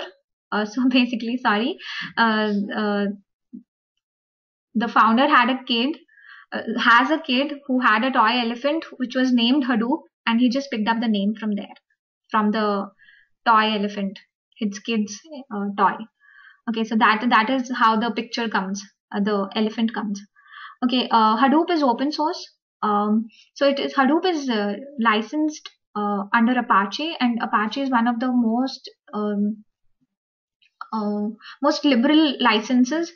So you can download Hadoop, you can compile Hadoop, you can run Hadoop on your clusters. All of this is open source, and Apache is a very liberal license. Okay, and Hadoop is one of the most powerful, popular, and the supported big data technologies. Popular, you already know, all of you know about Hadoop.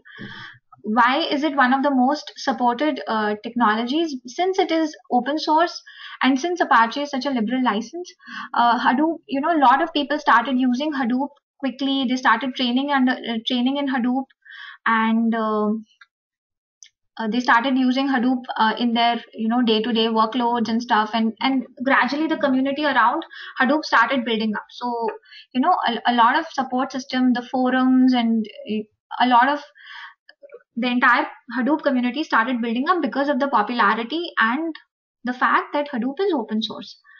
Hadoop is definitely a framework to handle big data.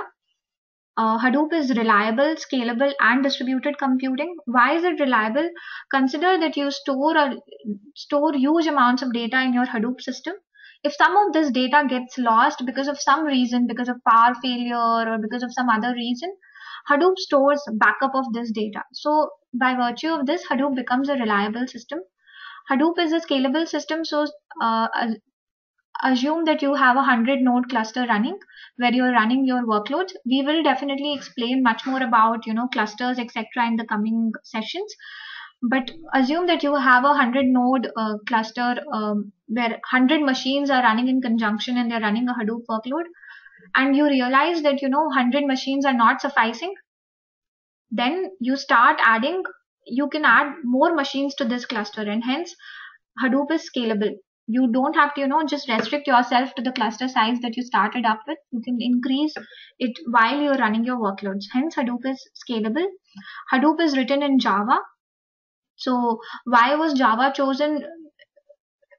Basically because of the platform portability, and uh, it is much more easy to run, much more easy to bring up JVMs and run Java processes, etc. So Java was the chosen language for Hadoop. I will take up all the questions once I'm done with the slides. So keep posting your questions. Okay. Okay. So this slide basically explains. Okay. So we just have 2-3 more slides. So this slide basically explains about the Hadoop ecosystem, about the various components that Hadoop ecosystem has. So one of the most important components is the Hadoop distributed file system, HDFS. This is where essentially the data is stored. So the data that you want to process, you will store it in HDFS, the distributed file system. On top of HDFS, there is something called Yarn. Yarn is a cluster management system. So basically, we have mentioned the keyword cluster a couple of times.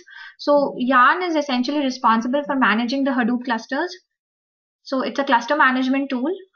MapReduce, Spark, etc. They sit on top of Yarn. So basically, these are processing engines that connect to HDFS, that read the data from HDFS via Yarn. So MapReduce is a way of programming, and Spark is a processing engine, and there are a couple of others like these. HBase is a NoSQL data store. HBase stands for Hadoop database. It's a NoSQL data store, and the data in HBase is stored in columnar.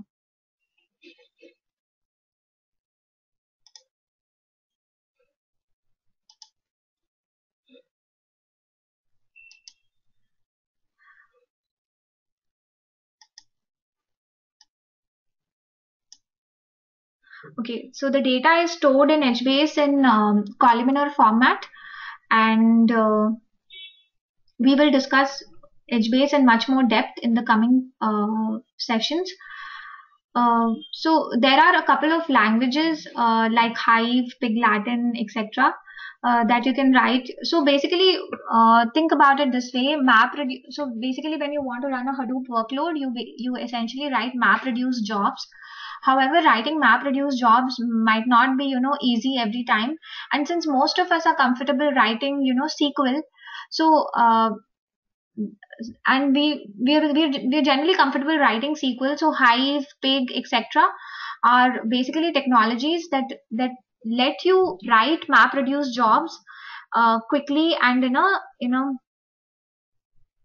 in a simple way. So basically, Hive is a sort of a query language. So you can write your MapReduce job in a SQL-like format. Hadoop in turn will convert your Hive in turn will convert your SQL statement into MapReduce jobs and run them on Hadoop. So Pig is another such language which is a little more powerful than Hive.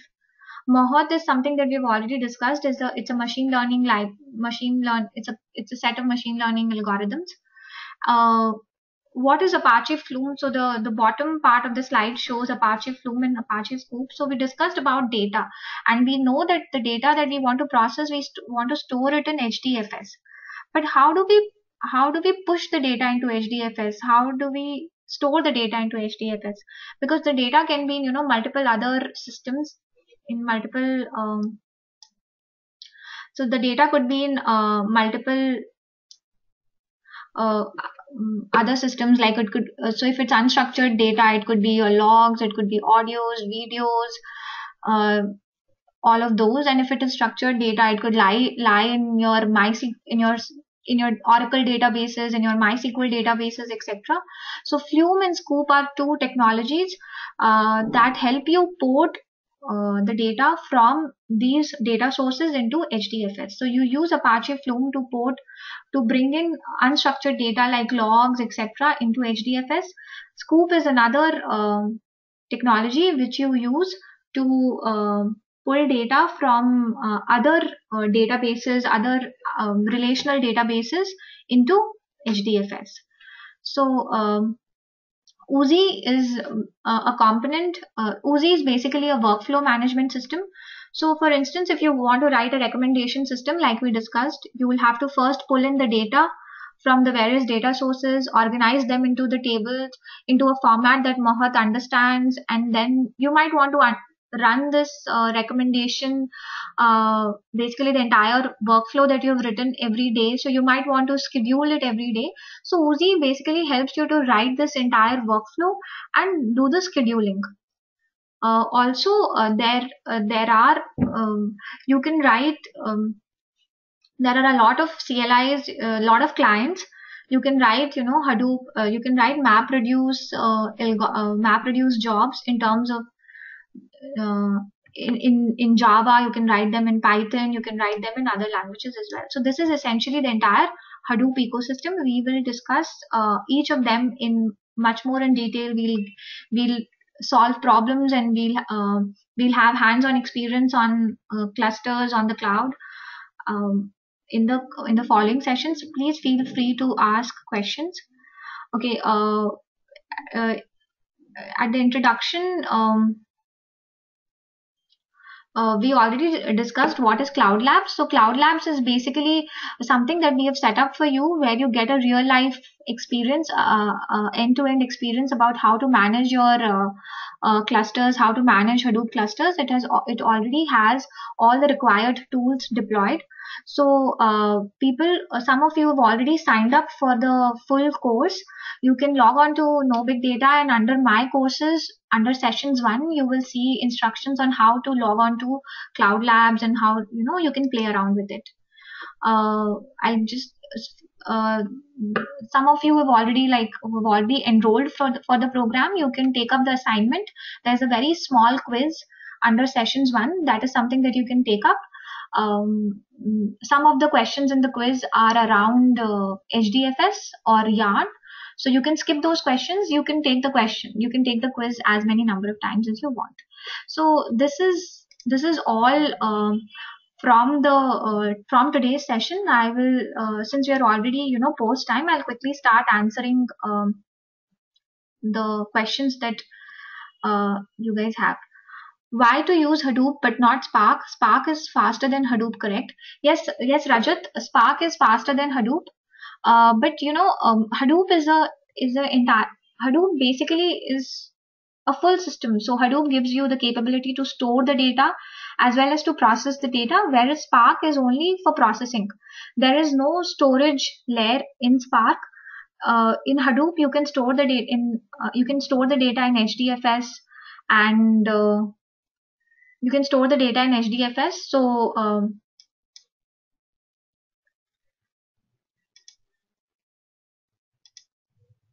okay.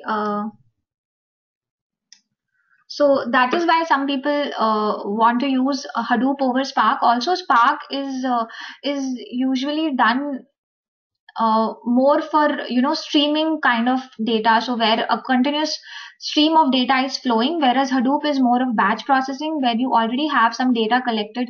Say until yesterday you've collected some data and you want to process that data. So that is what that is where Hadoop is a better technology over Spark. Okay, so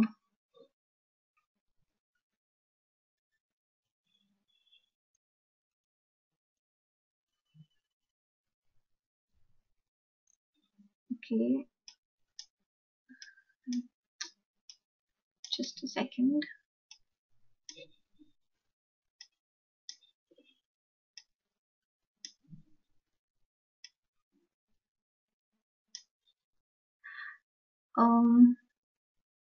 Like in RDBMS, does big data tools give facility to transfer from one big data tool to another? Yes, Apache Scoop is one such technology. So basically, you can transfer data from from your Oracle database to HDFS, and you can transfer it back from HDFS to your Oracle database. So Apache Scoop is one such technology. How is Hadoop and big data related to analytics and its tools like SAS, or is it different? Hadoop and big data. So big data is essentially data of very huge size, but the moment you want to analyze your data to derive insights out of it, to derive some patterns out of it, to understand behavior, etc., it becomes big data analytics. That is when you're analyzing the data, and that is what is called as big data analytics. Um, and so by SAS, do you mean Vignesh, can you explain what you exactly mean by SaaS? So, like, you mean, software as a service, or what do you mean by it? I wonder what made someone who is into big data Hadoop think and pursue a career in big data Hadoop, or rather anyone who is currently working on big data Hadoop. Was it like previous history of exposure on Java programming or Apache product exposure? I still have some doubts and feel skeptical while trying to explore opportunities in big data Hadoop for myself. I did Java and EJB. See, what triggers someone to join a career in to pursue a career in big data? It is nothing like that. Basically, when you see that you have some problem at hand, and basically when that problem cannot be solved using your usual tools, using your usual your usual computers, your usual machines, that is when you realize that you need distributed computing. You need distributed architecture. You need much more servers, or much more processors, etc., to basically solve your problem. That is when you start thinking about big data, you start learning about big data, you start exploring, you start understanding how does big data help you solve your problem. So basically it is nothing. So basically big data is you have to think of it like a very huge problem that you're trying to solve using your usual tools, but you're not able to solve it, and then you start looking for other means. This is how a person gradually transforms from transforms starts pursuing a career in big data.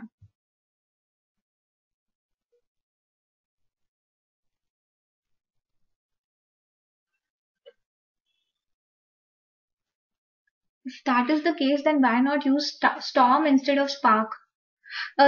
Storm is a fairly new technology. It is still um, under it's I think it's under beta and stuff. So as and when better technologies start coming in, people keep moving. People, based on their use cases, based on how a technology is doing, people keep moving into people keep start people do adopt other technologies. So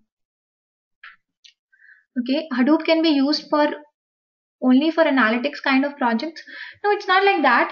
Hadoop can be used for um, tons of different types of projects. Yes, but analytics is one such thing. Basically, Hadoop can be used anywhere where you want to process a lot of data, where you want your data to answer a lot of questions. So this is where basically Hadoop comes into a picture.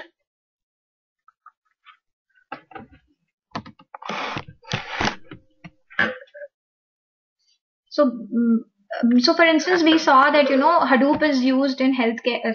Big data is used in healthcare, and big data could be used in government-related departments, etc. So, and then you'll end up using Hadoop for those projects. So it is not essentially for analytics. It can be it is used for analytics in various different industries.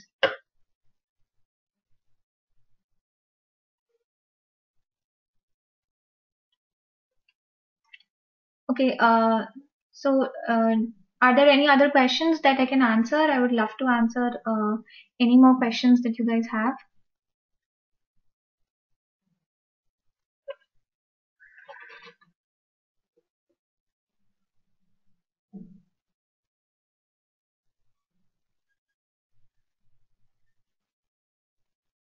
Okay, yeah, Vipin, since it's an online course, you can, it is available anywhere. So it's basically all of it is online. You can definitely get in touch with Sandeep Giri and get more details about it.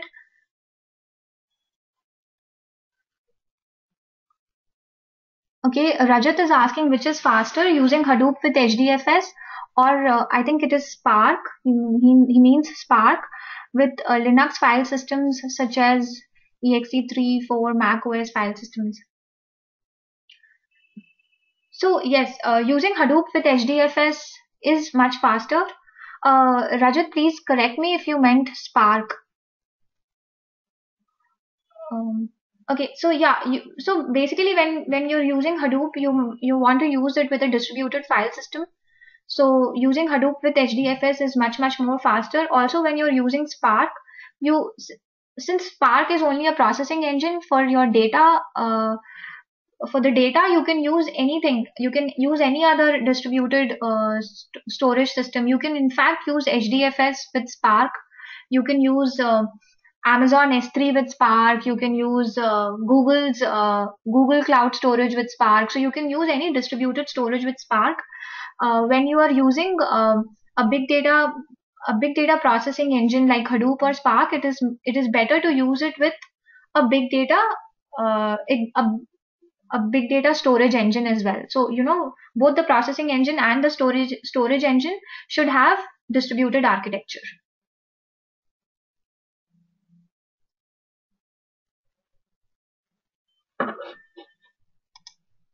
Okay, so I'll quickly go over the course details. So the course basically starts from 20th June. It is 7 a.m. IST. It'll be a 3-hour session on Saturdays and Sundays. And the second session starts from 11th of July. So you can enroll for any of these sessions. It's a 33-hour session.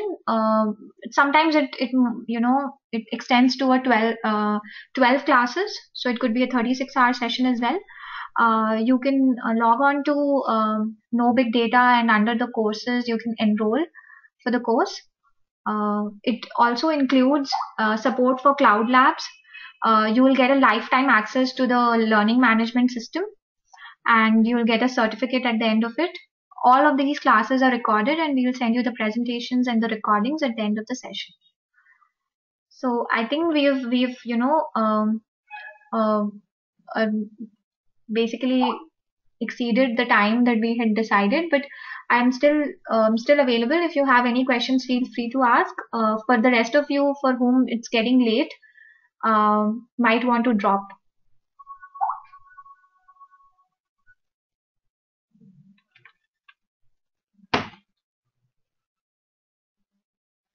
Okay, good to know that you liked it.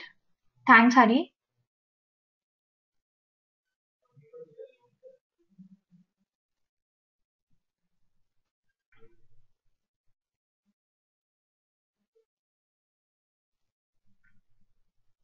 Yeah, good that you found the slides simple to understand. Apologies for the little glitch in presenting. We have the desktop split and stuff. We'll try to fix it. We'll definitely fix it by the next session.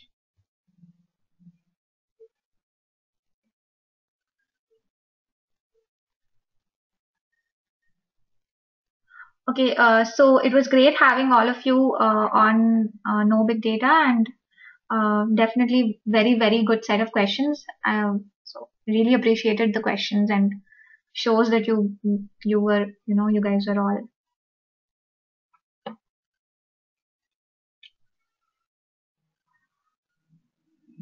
And I might have missed out on some questions because there were too many questions being asked. Apologies for that.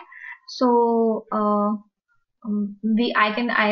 love to answer those questions in this next session.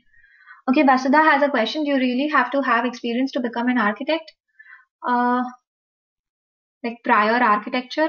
Not really, Vasudha. So basically, when I joined Qubole, I did not have um, experience as such on big data technologies in my previous organization.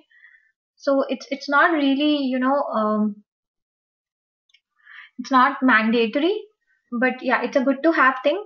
also you can learn over time. So you can start exploring, like you're taking this course and then you can start exploring big data technologies. You can understand use cases and you can play around with Hadoop, and it is really not required to have experience, prior experience at all. You can definitely gain it over time.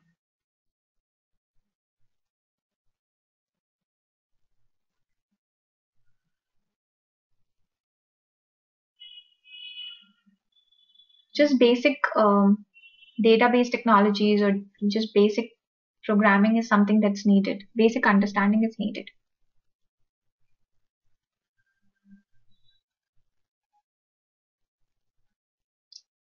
Any special languages to learn for becoming an architect? Not really. So from my experience, this is something that I can tell you. Language is never a bottleneck if you understand, the if you understand the problem at hand, if you understand how to process how to process it, and if you understand the problem at hand, you should be able to code it in any language of your choice. So language should never become a bottleneck. And actually, you can express big data problems in terms of multiple languages. Like you can write them in Python, you can write them in simple shell scripting. You can, when you do a simple, sort minus u on a file in Unix, if the file is too huge, it becomes a big data problem. So basically, language is never a bottleneck. You can express your, if you're writing Hadoop, for instance, if you're writing MapReduce jobs, you can express your MapReduce jobs in any form. You can express them in shell script. You can express them in um, Python. You can express them in Java. So language is not really a bottleneck. So there are no special languages as such that you'll need to learn.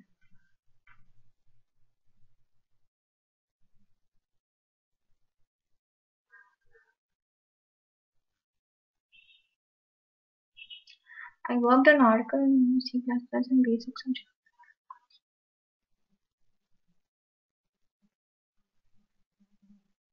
So basically, you can look for a opportunity where you can make use of uh, your skills. So since you know Oracle, you definitely know a lot about database technologies, and you know a lot about database basics and stuff.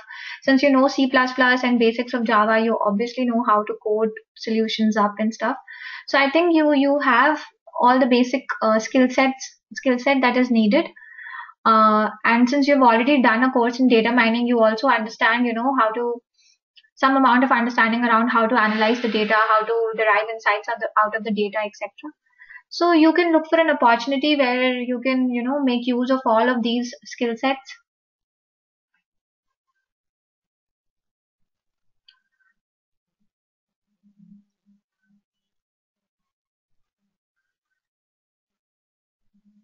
And if you're taking up, you can take up this course, and if you've already signed up for it, great.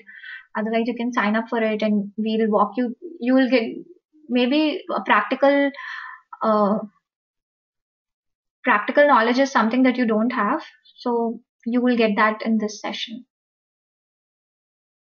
Okay, so I think we are done.